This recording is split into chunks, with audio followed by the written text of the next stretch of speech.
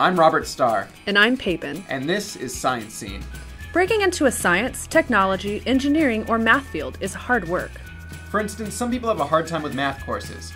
Limits, integration by parts, row reduced echelon form. These are not for the faint of heart.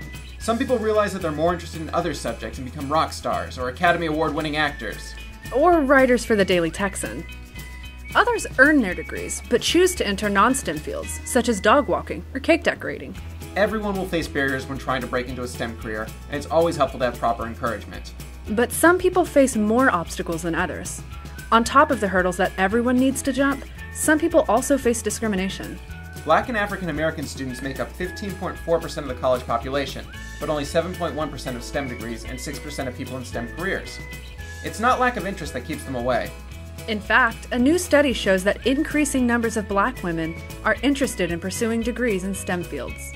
But they're still less likely than their white peers to earn degrees in those areas. For more information, check out today's Science Scene, part of the Life and Arts section of your Daily Texan.